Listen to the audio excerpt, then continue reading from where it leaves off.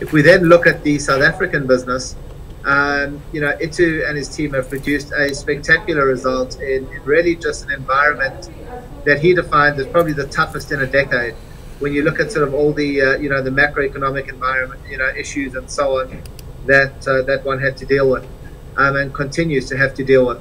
So like-for-like trading density growth was 3.4%, but remember that looks at a pure 24-month basis. If you take into account the asset management initiatives that the team completed, and that was largely around the Edcon reletting and Pinecrest and Maluti and filling vacancies, we actually grew trading densities by around 5.1%, which is well ahead of inflation and I think well ahead of our peer group. And you can just see how well that the team have done. Retail vacancies dropped slightly from 3% to 2.9%. We had an 84% tenant retention ratio and positive reversions of 1.1%. And of that, you must understand, we signed over 350 leases over the period, and about 70% of them, 72% I think, in fact, were positive reversions. About 10% were flat, and only the balance were negative. And I always think that is a better indication of the health of the portfolio, of being sort of a well-rented portfolio that still had in normal environments upside potential on the rentals, and maybe still does. Once we through COVID, when you look at the trading stats in the portfolio, you look at our rent to sales ratio of 6%. As another metric, average base rentals, there is still certainly upside potential on our portfolio. And retail like-for-like net income growth of 6%, again, I think a standout result amongst our peer group. So really a tremendously strong operating result on our two core pillars of Spain and South Africa. And when you look at the balance sheet, I think the key on the balance sheet is really to look at the interest cover ratio sitting at 5.8 times, which is unbelievably healthy. You would need to see a 66% drop in EBITDA, which Lawrence has calculated about 8 months of no rent on the portfolio, before we start getting into the territory of breaching covenant. And I think you can see sort of we are therefore very confident that, having done all of our stress testing and all of our scenario planning, and we really have gone into that in a tremendous amount of detail, we are very comfortable that Vukile remains comfortably solvent and liquid under almost all scenarios, and we are compliant with all of our funding and debt covenants. So I think in a very good position, from a balance sheet position, notwithstanding that the LTV is slightly higher than we would want it to be. I think there's a bit of bad luck, and two things contributed to that to a large degree. But nonetheless, it is something that we will work to bring down. We know what levers need to be pulled, and we'll be working to bring that down towards the 40% level, and hopefully below over the next period, the next couple of years, to to get that into a level where I think the market and everybody will be a lot more comfortable. But I do want to stress that the bankers and the funders are all very, very comfortable where our balance sheet sits at the moment, and that is because ultimately it's about cash flow, and with an interest cover ratio of 5.8 times, that is exceptionally strong.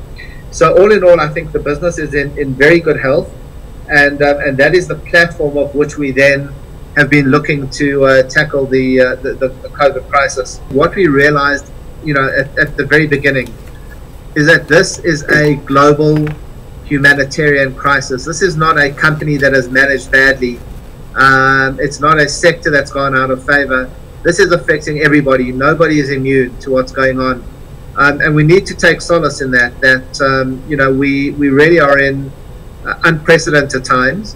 And I think it's when times are tough that management teams' mettle is really tested, and how to get through it. And I think my team have come through absolutely spectacularly in what they've done. So we looked and said, well, quite clearly the most important thing we have to focus on is the health and safety of our stakeholders. We have appointed Professor Barry Shub as one of the leading virologists in the country, and in fact one of the global experts on hygiene, onto our board as a special advisor. And Barry is there to sort of make sure that he's engaging with Alfonso and Itu around making sure we're putting in the most appropriate hygiene protocols in our shopping centres to make them safe and welcoming environments for our customers and our tenants. That is the most important thing that we are looking at. From a staff point of view, Barry is guiding us in terms of when we need to come back to the office. We are all still working remotely, both in Spain and South Africa, and only coming into the office for emergency needs, for example, like the results. Otherwise, we are working amazingly on a remote basis. We also have said that this is a time for responsible corporate leadership, and it's about embracing a cooperative approach across the value chain. So there have been some retailers that have been quite aggressive towards landlords. We certainly do not believe that that is appropriate in this environment at all. We have adopted a very cooperative approach. We understand that just as COVID is affecting us, it's affecting them, it's affecting our funders, it's affecting our service providers, and really what we need to do is show that responsible leadership across the value chain, working together with our partners in order to get the right solutions, and I think we have done that very well. We have already concluded deals with 19 out of our top 20 tenants, and they represent 56% of our rental. Now, in all cases, they are paying full rent for the month of June onwards.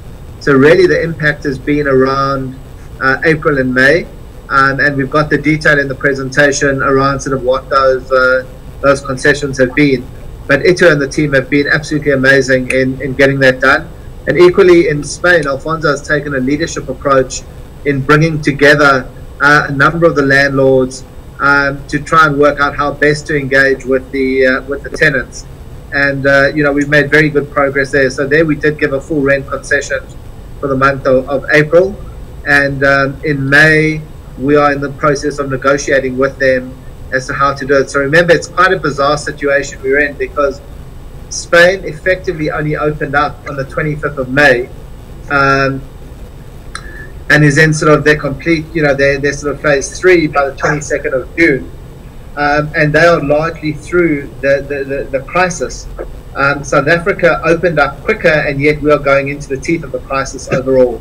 So some different issues that we have to manage around in the teams, but nonetheless our overarching approach across the business, we're saying work cooperatively with your tenants in order to find solutions that work for both of us. It's not a one-way street, us to them or them to us. It's working cooperatively.